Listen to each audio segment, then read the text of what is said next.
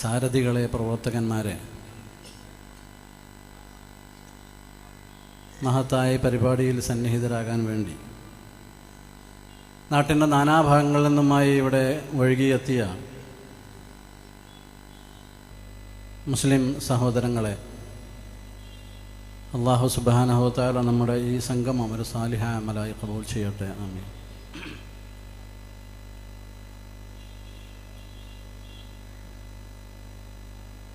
സമസ്ത കേരള ജംഇയ്യത്തുൽ ഉലമ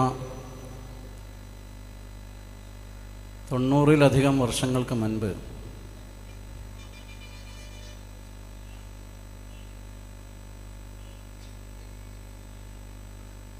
നൂറ്റാണ്ടുകളായി നിലനിന്നിരുന്ന കേരളീയ ഇസ്ലാമിൻ്റെ ബഹുമുഖമായ സംരക്ഷണ, പ്രചരണ, പ്രബോധന പ്രവർത്തനങ്ങൾക്ക് കൂടുതൽ ശക്തിയേകാനും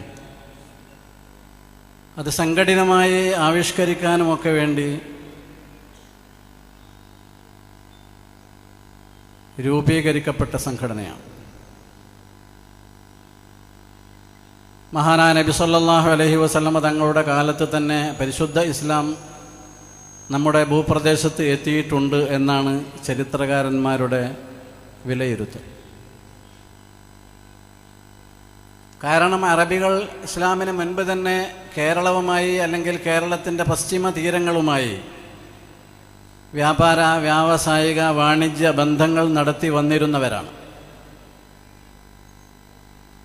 കേരളത്തിൽ നിന്നുള്ള പല സാധനങ്ങളും ചരക്കുകളും അറേബ്യയിലേക്ക് അവർ കൊണ്ടുപോയിരുന്നു. ആ കച്ചവടത്തിനായി അവർ നിരന്തരമായി ഇടതടവില്ലാതെ കേരളത്തിലേക്ക്, കേരളീയ പശ്ചിമ തീരങ്ങളിലേക്ക് വന്നുകൊണ്ടിരുന്നിരുന്നു എന്നതാണ് ചരിത്രം.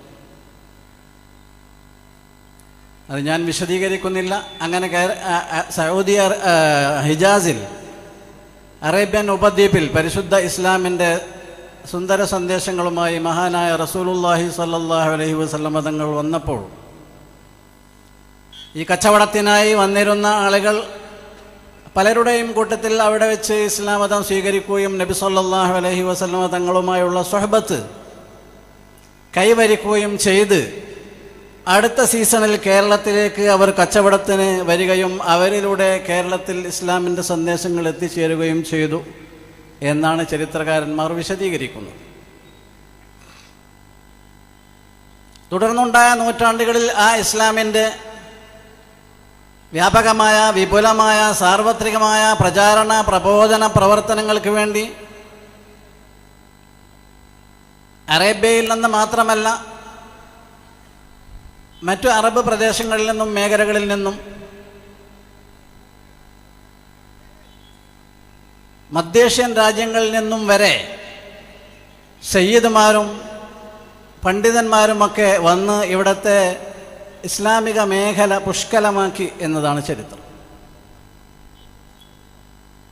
ആ കൂട്ടത്തിലാണ് മഹാനായ മമ്പുറം സയ്യിദ് അലവി തങ്ങളും തങ്ങളവர்களுടെ മാതുലൻ സയ്യിദ് ഷെയ്ഖ് ജിഫ്രി തങ്ങളവர்களுം മറ്റു വിവിധ കബീലകളിലെയും ഗോത്രങ്ങളിലെയും നാടുകളിലെയും സാദാത്തുമാരുമൊക്കെ കേരളത്തിൻ്റെ അനുഗ്രഹീത മണ്ണിൽ എത്തിച്ചേരുന്നത്.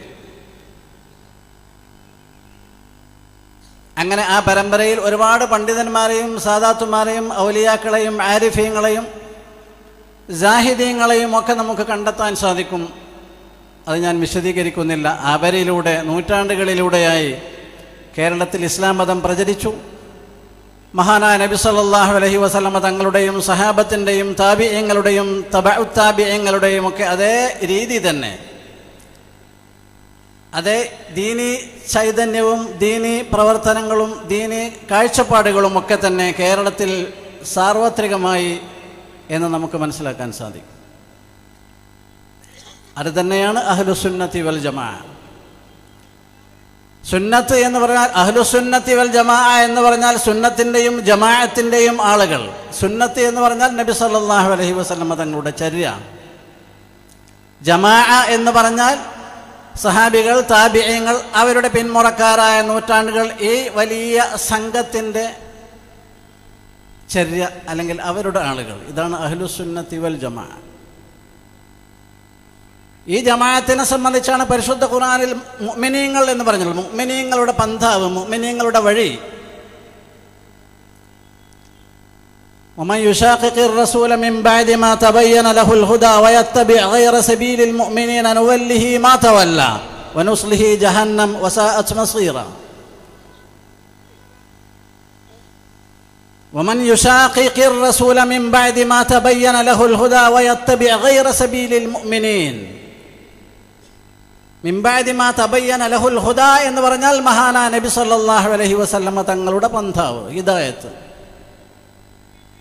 വയത്തബിഅ ഗൈറ സബീലിൽ മുഅ്മിനീൻ, മുഅ്മിനീങ്ങളുടേതല്ലാത്ത മാർഗം എന്ന് പറഞ്ഞാൽ, മുഅ്മിനീങ്ങളുടെ മാർഗം എന്ന് പറഞ്ഞാൽ നമ്മൾ നേരത്തെ പറഞ്ഞ സഹാബികൾ, താബിഈങ്ങൾ, താബിഉ താബിഈങ്ങൾ, പിൽക്കാലക്കാരായ ആദ്യകാല നൂറ്റാണ്ടുകാർ തുടങ്ങിയുള്ള മുസ്ലിമീങ്ങൾ. അപ്പോൾ ഈ ആയത്തിൽ പറയുന്ന ഹുദ നബി സല്ലല്ലാഹു അലൈഹി വസല്ലമ തങ്ങളുടെ സുന്നത്ത്, നബി തങ്ങളുടെ സുന്നത്ത് തന്നെയാണ് ഇസ്ലാം. നബി തങ്ങളെ തന്നെയാണ് അനുസരിക്കേണ്ടത്. ഖുർആൻ അത് ആവർത്തിച്ച് ശക്തമായി പറഞ്ഞിട്ടുണ്ട്. അതുകൊണ്ട് അഹ്ലു സുന്നത്തി വൽ ജമാഅത്തിൻ്റെ പാതയാണ് കേരളത്തിലെ മുസ്ലിമീങ്ങൾ നൂറ്റാണ്ടുകളായി തുടർന്നു വന്നത്. ആ സുന്നത്ത് ജമാഅത്താണ് കേരളത്തിലെ മുസ്ലിമീങ്ങളുടെ ദീനായി ഇവിടെ നിലനിന്നത്. ഹിജ്റയുടെ ആദ്യ നൂറ്റാണ്ട് മുതൽ ഇസ്ലാം എത്തി എന്ന് നാം പറഞ്ഞു. നബി തങ്ങളുടെ കാലത്ത് തന്നെ ഇസ്ലാം എത്തി. തുടർന്നുള്ള 12-13 നൂറ്റാണ്ട് വരെയും നിരാക്ഷേപം, ആക്ഷേപമില്ലാതെ, ആർക്കും തർക്കമില്ലാതെ, ആരും ഇടങ്കോലിടാതെ ദീനിൻ്റെ സിദ്ധാന്തങ്ങളും ആശയങ്ങളും ആചാരങ്ങളും കർമാനുഷ്ഠാനങ്ങളും മുറകളുമൊക്കെ ഇവിടെ അനുവർത്തിക്കപ്പെട്ടു, പരിരക്ഷിക്കപ്പെട്ടു. മുസ്ലിങ്ങളിൽ അത് രൂഢമൂലമായി, സംശയങ്ങൾക്ക് അതീതമായി, ചോദ്യം ചെയ്യപ്പെടാത്ത വിധത്തിൽ കേരളത്തിൽ അത് സാർവത്രികമായി. ഇതിനിടയിൽ എപ്പോഴെങ്കിലും അതിന് ഭംഗം വന്നിട്ടുണ്ടെങ്കിൽ അത് ചരിത്രത്തിലെ ഏത് നൂറ്റാണ്ടിലായിരുന്നു, അതിലെ ഏത് പതിറ്റാണ്ടിലായിരുന്നു, ഏത് മുഹൂർത്തത്തിലായിരുന്നു എന്ന് വിമർശകന്മാർ അല്ലെങ്കിൽ തൽപര കക്ഷികൾ തെളിയിക്കേണ്ടതുണ്ട്.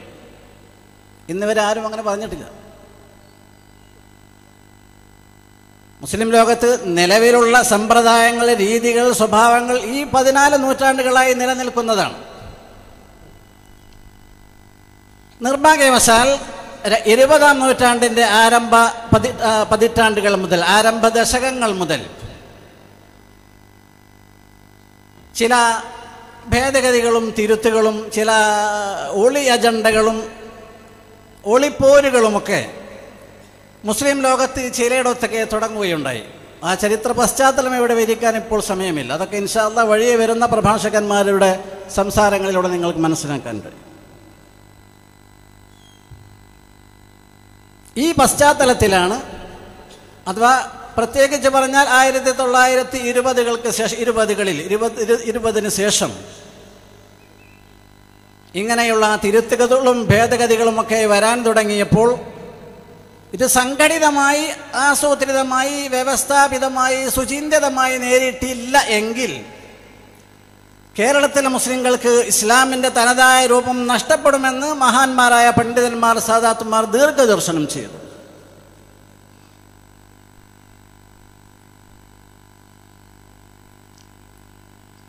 നൂറ്റാണ്ടുകളായി അനുവർത്തിക്കപ്പെടുന്ന ഒരു രീതിയിൽ നവീകരണവാദങ്ങൾ പൊട്ടിവരുമ്പോൾ അതിനെ പ്രതിരോധിക്കേണ്ടത് അങ്ങനെയാണ്.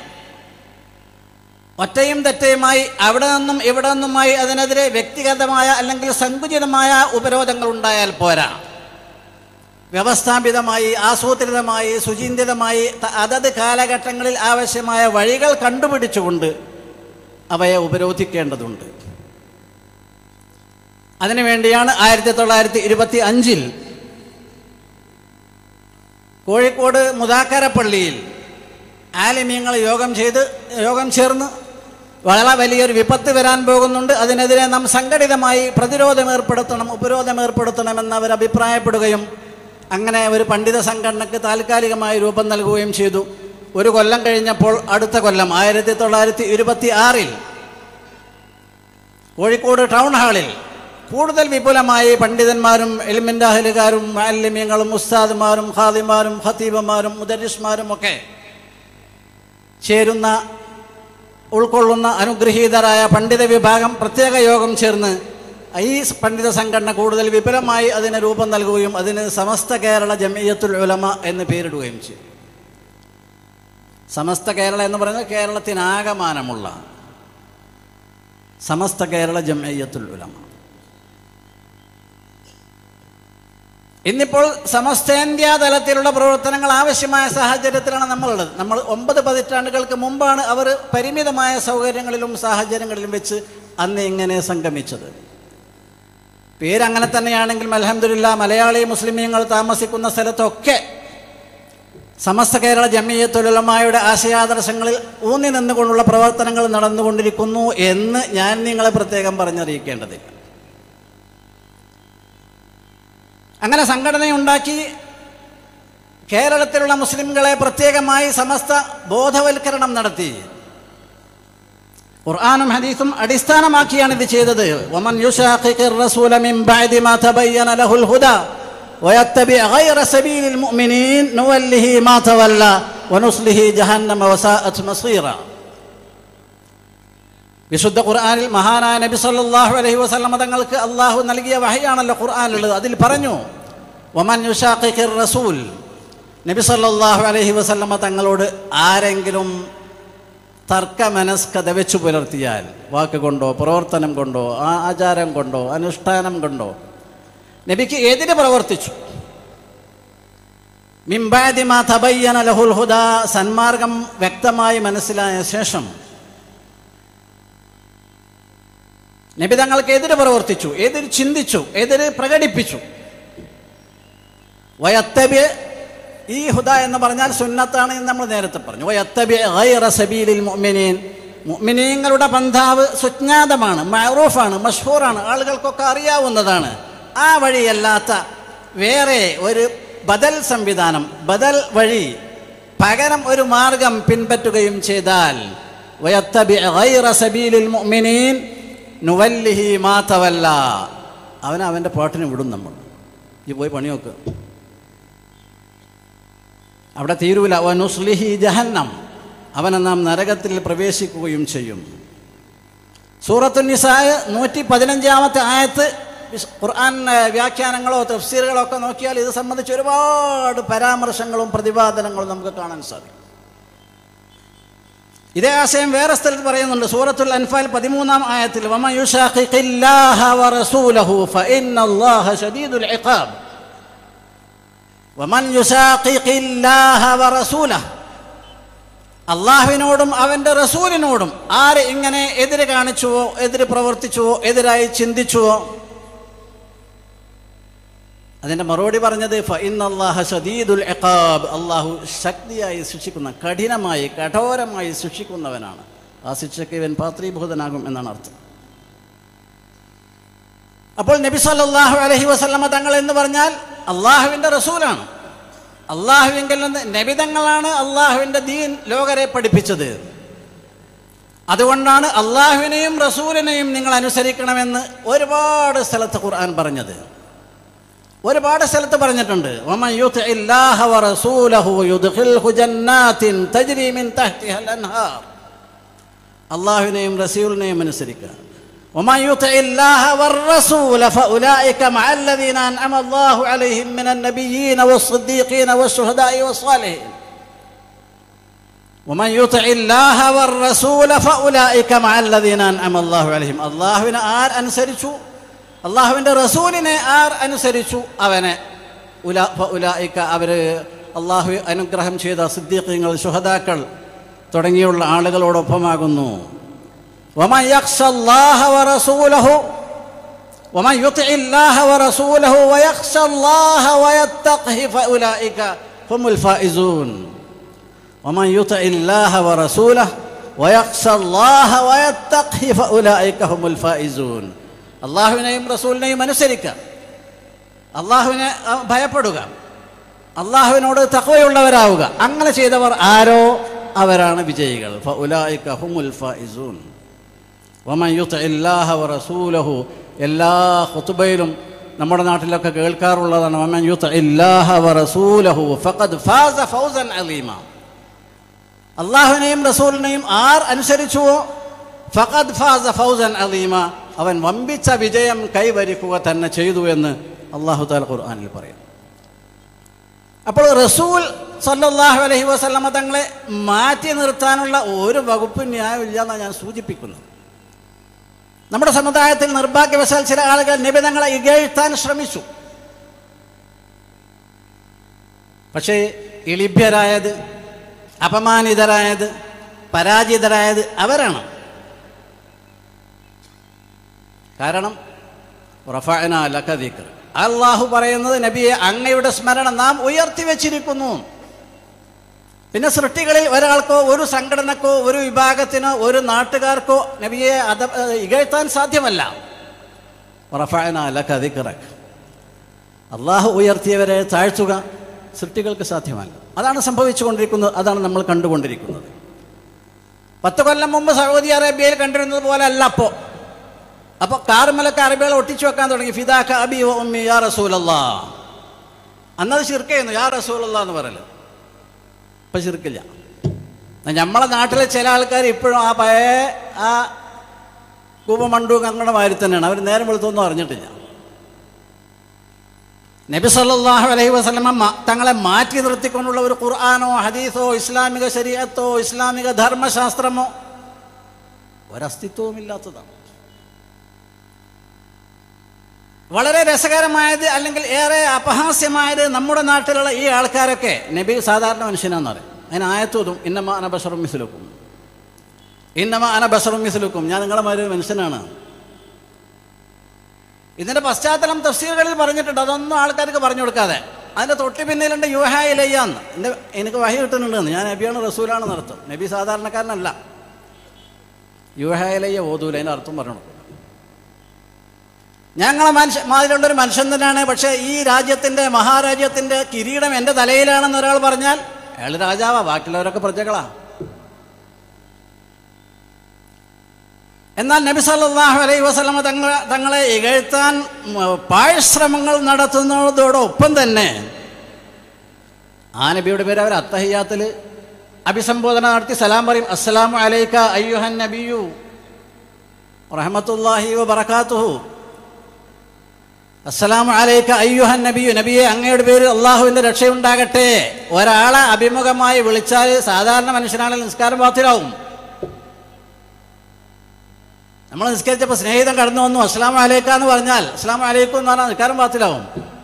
സൃഷ്ടികളോട് അഭിമുഖമായി സംസാരിക്കാൻ പറ്റൂല നിസ്കാരത്തിൽ. അസ്സലാമു അലൈക എന്ന് ഈ പറഞ്ഞ ആൾക്കാരൊക്കെ അത്തഹിയ്യാത്തിൽ സലാം പറയുന്നുണ്ട്. മാത്രമല്ല അല്ലാഹുമ്മ സ്വല്ലി അലാ സയ്യിദിനാ മുഹമ്മദ് എന്ന് പറയുന്നുണ്ട്. സാധാരണ മനുഷ്യനായ നബിക്ക് ഇവരെല്ലാ നിക്കാരത്തിലും അല്ലാഹുമ്മ സ്വല്ലി അലാ മുഹമ്മദ് സ്വലാത്ത് ഇല്ലാണ്. അവസാനിച്ചോ? ഇല്ല. ഖിയാമത്ത് നാൾ വരെ നബിയുടെ കുടുംബ പരമ്പര ഉണ്ടാവും. അത് ഇല്ല എന്ന് പറഞ്ഞാൽ ഒരു നബി തങ്ങളുടെ കുടുംബത്തിൻ്റെ പേര് സ്വലാത്ത് ചെല്ലുന്നുണ്ട്. അല്ലാഹുമ്മ സ്വല്ലി അലാ സയ്യിദിനാ മുഹമ്മദിൻ വഅലാ ആലി സയ്യിദിനാ മുഹമ്മദ്. എന്താ ബുദ്ധിയില്ലാത്ത പണിയാ? ചിലർ പറഞ്ഞു അങ്ങനെയൊന്നുമില്ല, ആൽ മുഹമ്മദ് ഇല്ല, അതവിടെ കർബലിൽ അവസാനിച്ചു പോയി. അപ്പം ഇങ്ങനെ വൈരുദ്ധ്യാധിഷ്ഠിത മതകീയവാദമാണ് ഇവരുടെ വാദം. ഇങ്ങനെ ഒരുപാട് വാദങ്ങൾ, അതൊക്കെ ഇൻഷാ അല്ലാഹ് വഴിയെ വരാൻ പോകുന്ന പ്രഭാഷണങ്ങളിൽ നിങ്ങൾക്ക് കേൾക്കാൻ സാധിക്കും. വിഷയാധിഷ്ഠിത പ്രഭാഷണങ്ങളാണ് ഇവിടെ നടക്കാൻ പോകുന്നത്. ഉദാഹരണമായി ഒരു മനുഷ്യൻ മരിച്ചാൽ അവൻ സ്വന്തം എന്താണോ ചെയ്തിട്ടുള്ളത് അത് മാത്രമേ അവൻ ഉണ്ടാവുള്ളൂ. അതിന് ആയത്ത് ഓതുമ്പോൾ അൻ ലൈസ ലിൽ ഇൻസാനി ഇല്ലാ മാ സഅ.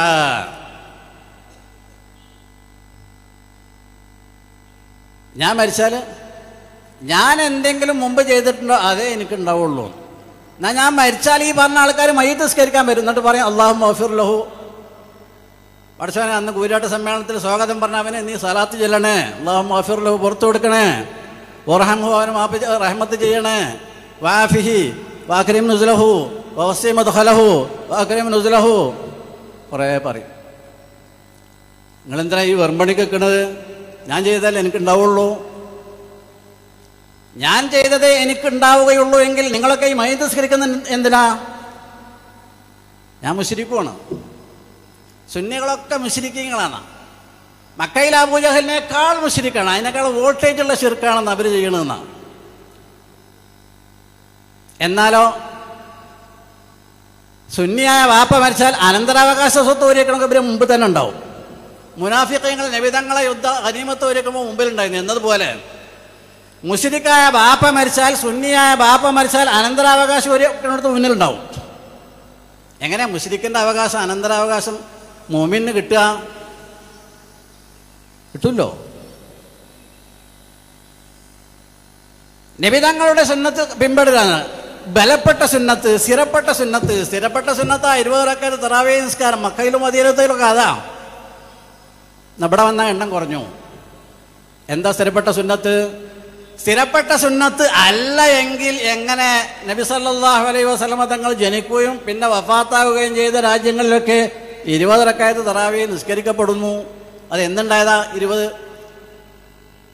അതിന് ആയത്ത് ഹദീസൊക്കെ തഅ്വീൽ ചെയ്ത് ദുർവ്യാഖ്യാനം ചെയ്ത് പറയും.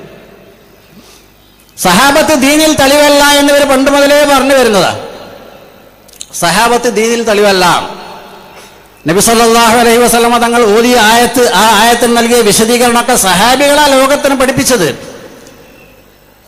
ബുദ്ധി കൊണ്ട് യുക്തിപരമായി ചിന്തിച്ചാൽ തന്നെ അങ്ങനെ അല്ലാതെ ഒരു വഴിയില്ലല്ലോ. പിന്നെ എങ്ങനെ ഇവർ ആയത്ത് ഹദീസൊക്കെ ഓതുന്നത്? ഇവർ ഹദീസ് സ്വീകരിക്കുന്നതിൽ പല ജാതി ആൾക്കാരാ. ബലപ്പെട്ട ഖുർആനും സുന്നത്തും, ഖുർആനും ബലപ്പെട്ട സുന്നത്തും. ഈ ബല എവിടെ ആരാ കണക്കാക്കല്? അവനാ കണക്കാക്കലാണ്. അവസാനം പറഞ്ഞ് വന്ന് യുക്തി കൊക്കാത്ത ഹദീസൊക്കെ തള്ളണം. അത് ബുഖാരിയായാലും മുസ്ലിമോ ഒന്നിച്ച് റിവായത്ത് ചെയ്താലും തള്ളണം എന്നാ ഇവരിൽപ്പെട്ട ഒരു കൂട്ടർ ഇപ്പോൾ പറയുന്നത്. ഇങ്ങനെ സ്വന്തം യുക്തിക്കനുസരിച്ച് മതത്തിന് വ്യാഖ്യാനം നൽകുക, ഇതാണ് ഇവർ ചെയ്തുകൊണ്ടിരിക്കുന്നത്. സുന്നികളൊക്കെ മുശ്രിക്കാ. എന്നാൽ സുന്നി മൊയ്യൽ നിസ്കരിക്കുകയാണെങ്കിൽ അവരൊന്ന് തുടരും. എങ്ങനെ മുശ്രിക്കിനെ തുടരാൻ നിസ്കാരത്തിൽ? മുശ്രിക്കിനെ തുടരുന്നൊരു നിസ്കാരമുണ്ടോ മുസ്ലിമീങ്ങൾക്ക്? ഇല്ലല്ലോ. സുന്നിയാളെ മോളെ മരുവളായിട്ട് കൊണ്ടുവരും. സുന്നികളുടെ മകളെ പുതിയണ്ണായിട്ട് കൊടുക്കുകയും ചെയ്യും. എങ്ങനെ മുഅ്മിനും മുശ്രിക്കും തമ്മിൽ വിവാഹബന്ധം നടത്തുക? ഇസ്ലാമിൽ അങ്ങനെ ഇല്ലല്ലോ. അപ്പൊ ഇതൊരു വൈരുദ്ധ്യാധിഷ്ഠിത മതകീയവാദം. മുശ്രിക്കാന്ന് പറയും ചെയ്യും, മുഅ്മിന്റെ എല്ലാ ട്രീറ്റ്മെന്റും ചെയ്യുകയും ചെയ്യും. ഇതിവരെ പണ്ടാരോ പറഞ്ഞ് പെട്ടതാണ്. ഇപ്പൊ അനുയായികൾക്ക് തല ഊരാൻ പറ്റാത്ത അവസ്ഥയിൽ യഥാർത്ഥത്തിൽ സത്യം മനസ്സിലായത് അംഗീകരിക്കല്ലോ വേണ്ടത്. മുശ്രിക്കാണ്. അത് എവിടെ അവർ സർട്ടിഫൈ ചെയ്യും, എവിടെ അവർ പ്രസംഗിക്കും, എവിടെ അവർ എഴുതും, ഒക്കെ ചെയ്യും. ഏകദേശം 10-18 കൊല്ലങ്ങൾക്ക് മുമ്പ് എനിക്ക് ഖത്തറിലൊരു അനുഭവം ഉണ്ടായി. ഖത്തറിൽ 18 കൊല്ലം മുമ്പ് അവിടെ സുന്നികൾക്ക് വിസ കിട്ടാൻ തന്നെ പ്രയാസ. ഇനി അഥവാ വിസ കിട്ടിപ്പോയാലും സുന്നികൾ ഒരു ദീനീ പ്രവർത്തനം അവിടെ നടത്താൻ പറ്റൂല. 18 കൊല്ലം മുമ്പ് 1999 ഖത്തറിലെ ഒരു പള്ളിയിൽ പ്രസംഗിക്കാൻ എനിക്ക് അവസരം ലഭിച്ചു. മലയാളിയായ ഒരു സുന്നിക്ക് ആദ്യം കിട്ടുന്ന അവസരമാണ് എന്നാണ് ഖത്തറിൽ അന്ന് പറഞ്ഞത്. ഖത്തറിൽ ഔഖാഫിന്റെ പെർമിഷൻ കിട്ടി. അടുത്ത ദിവസം തന്നെ ഖത്തറിൽ ഔഖാഫിന്റെ ഡയറക്ടർ അഹമ്മദ് ഖുറാബ് എന്ന അദ്ദേഹത്തിന്റെ പേര്, ഷെയ്ഖ് അഹമ്മദ് ഖുറാബ്, എന്നെ വിളിപ്പിക്കുകയാണ് ഔഖാഫിലേക്ക്. ഞാൻ ചെന്നു. നിനക്ക് പെർമിഷൻ കിട്ടിയിട്ടുണ്ട്, പക്ഷെ ഇതിനെപ്പറ്റി ഒരു ആരോപണം ഇവിടെ വന്നിട്ടുണ്ട്, നീ മുശ്രിക്കാണെന്ന്. അപ്പൊ എനിക്ക് തോന്നിയത്, അയാൾ പറയാ, എനിക്ക് തോന്നിയത് നിന്നെ നേരിട്ട് വിളിച്ച് സംസാരിക്കല നല്ലത് എന്നാ. അങ്ങനെ ഞാൻ നിന്നെ വിളിച്ചതാ. എന്താ നിന്റെ വിശദീകരണം? ഞാൻ പറഞ്ഞു, നിങ്ങൾ ഖുബൂരികളാണ്, മുശ്രിക്കീങ്ങളാണ്, 2 ആരോപണം കിട്ടിയിട്ടുള്ളത്. ഷെയ്ഖ് അഹമ്മദ് ഖുറാബിനോട് ഞാൻ പറഞ്ഞു, ആദ്യത്തെ ആരോപണം ഖുബൂരി എന്ന് പറഞ്ഞാൽ ഖുബൂർ എന്ന ലഫ്ദിലേക്ക് നിസ്ബ, ഖബറിന്റെ ജമ്മാണ് ഖുബൂർ. ഖബർ പറഞ്ഞാൽ നമ്മളെ ഖബർ, അതിന്റെ ബഹുവചനം ഖുബൂർ. അതുമായി ബന്ധപ്പെട്ട ആള് അല്ലെങ്കിൽ അതിനെ ആരാധിക്കണ ആളെന്ന മാനാക്ക ഇവര് പറയല്. ഞാൻ പറഞ്ഞു ഖുബൂരി എന്ന് പറഞ്ഞാൽ ഖുബൂറിലേക്ക് നിസ്ബയാണ്, അത് ഖബറിന്റെ ജമ്മാണ്. അത് ഒരു നിലക്ക് പറഞ്ഞാൽ നമ്മളെല്ലാവരും ഖുബൂരികൾ തന്നെയാണ്, കാരണം നമ്മളൊക്കെ ഖബറിലേക്ക് പോകുന്നവരാ. അപ്പൊ ആ അർത്ഥത്തിന് നമ്മളെല്ലാവരും ഖുബൂരികളാണല്ലോ. പിന്നെ ഞങ്ങളെ നാട്ടിൽ ചില ആൾക്കാർ ഞങ്ങൾ ഖബർ ആരാധകരാന്ന് പറയലുണ്ട്.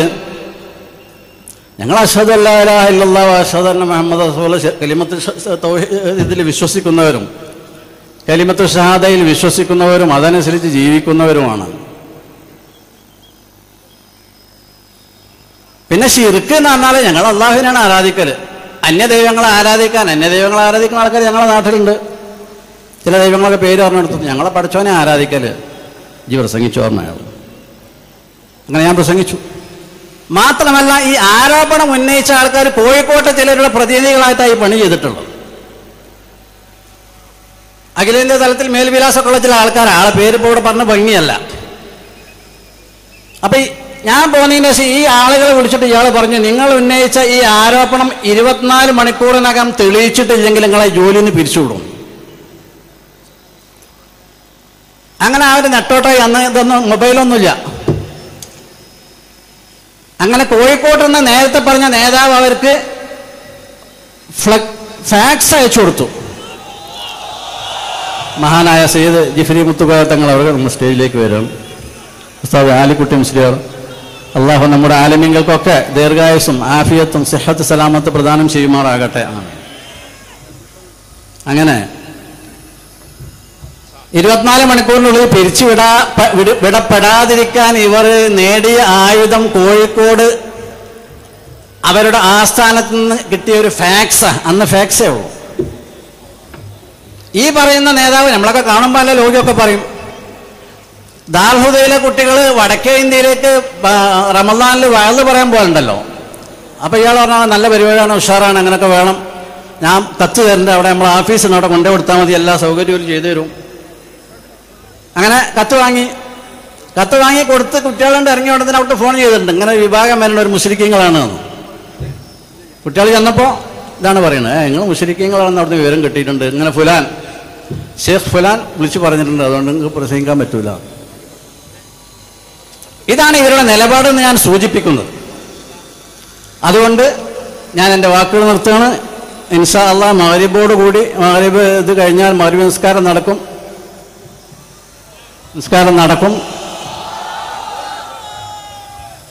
ബഹുമാനപ്പെട്ട സയ്യിദ് ഹൈദർലി ശിഹാബ് തങ്ങൾ അവർ സ്റ്റേജിലേക്ക് എത്തുകയാണ്. അല്ലാഹു മഹാൻ അവർക്ക് സിഹത്ത് സലാമത്തോടു കൂടിയുള്ള ദീർഘായുസ്സ് നൽകുമാറാകട്ടെ. ആമീൻ.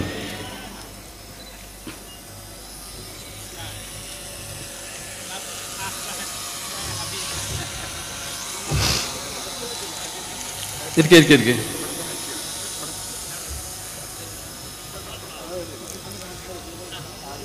അപ്പോൾ ഞാൻ നേരത്തെ പറഞ്ഞു വന്നത്, ഈ അഹ്ലുസുന്നത്തി വൽ ജമാഅത്തിന്റെ അഖീദ, ആ മദ്ഹബ് 4-1 മദ്ഹബ്. മുസ്ലിം ലോകത്ത് ആകെ നടന്നു നോക്കിയാൽ 4-1 മദ്ഹബിലാണ് മുസ്ലിങ്ങളിൽ മഹാഭൂരിഭാഗവും. ചില രാജ്യങ്ങളിൽ വ്യത്യാസം ഉണ്ടാവുമെന്ന് മാത്രം.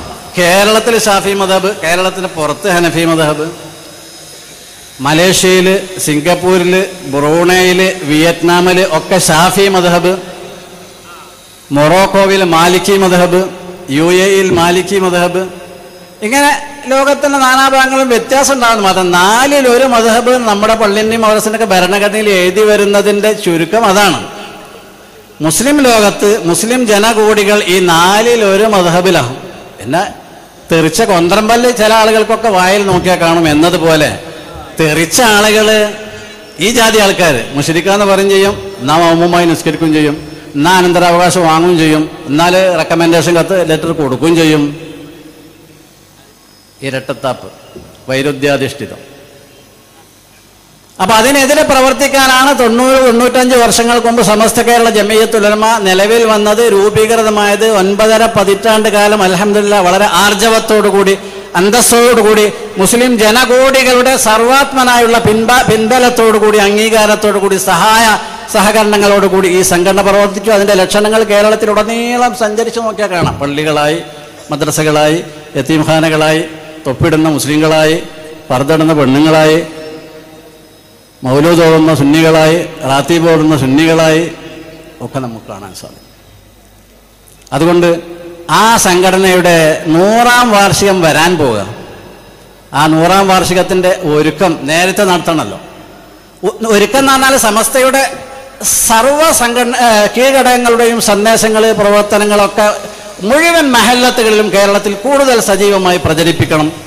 അതിൻ്റെയൊക്കെ ശാഖകൾ അവിടെ രൂപീകൃതമാകണം. അതിനൊക്കെ കൂടുതൽ സഹായികളെയും സഹകാരികളെയും ഉണ്ടാക്കി തീർക്കണം.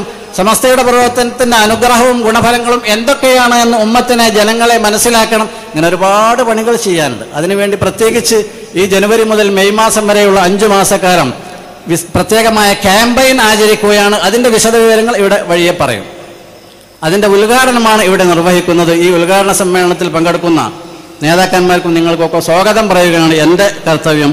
മഹത്തായ ഈ പരിപാടിയിൽ അധ്യക്ഷത വഹിക്കുന്നത് സമസ്ത കേരള ജമിയത്തുൽ ഉലമയുടെ പ്രസിഡന്റ് സയ്യിദ് മുഹമ്മദ് ജിഫ്രി മുത്തുകോയ തങ്ങൾ അവർകളാണ്. ഈ പരിപാടിയുടെ ഉദ്ഘാടന കർമ്മം നിർവഹിക്കുന്നത് സയ്യിദ് ഹൈദർലി ശിഹാബ് തങ്ങൾ പാണക്കാട് അവർകളാണ്. മുഖ്യ പ്രഭാഷണം നടത്തുന്നത് സമസ്ത കേരള ജമിയത്തുൽ ഉലമ ജനറൽ സെക്രട്ടറി ഉസ്താദ് കെ ആലിക്കുട്ടി മുസ്ലിയാർ അവർകളാണ്. ക്യാമ്പയിൻ വിശദീകരണം നിർവഹിക്കുന്നത് സമസ്ത കേരള ജമിയത്തുൽ ഉലമ സെക്രട്ടറിയും വൈസ് പ്രസിഡന്റും സമസ്ത കേരള ഇസ്ലാം മത വിദ്യാഭ്യാസ ബോർഡ് ജനറൽ സെക്രട്ടറിയുമായ ഉസ്താദ് MT അബ്ദുള്ള മുസ്ലിയാർ അവർകളാണ്.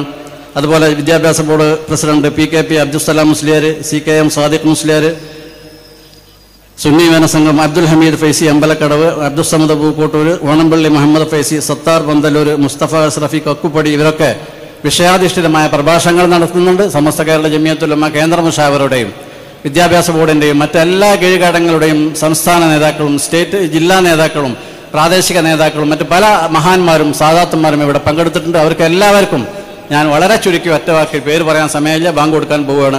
ഞാൻ സ്വാഗതം ആശംസിക്കുകയാണ്. അതേപോലെ തന്നെ നാട്ടിൻ്റെ നാനാഭാഗങ്ങളിൽ നിന്നും വളരെ പ്രയാസങ്ങൾ സഹിച്ച് ചുരുങ്ങിയ സമയത്തിനകം വളരെ വിപുലമായ യാത്രകളും പരിപാടികളൊക്കെ സംഘടിപ്പിച്ച് ഈ പരിപാടിയിലേക്ക് എത്തിച്ചേർന്ന് നിങ്ങൾക്ക് എല്ലാവർക്കും വളരെ വിനയത്തോടു കൂടി സ്വാഗതം പറഞ്ഞ് ഞാൻ എൻ്റെ വാക്കുകൾ ഉപസംഹരിക്കുന്നു. വാഖിറു ദഅവാന അനിൽ ഹംദുലില്ലാഹി റബ്ബിൽ ആലമീൻ. അസ്സലാമു അലൈക്കും വറഹ്മത്തുള്ളാഹി വബറകാതുഹു.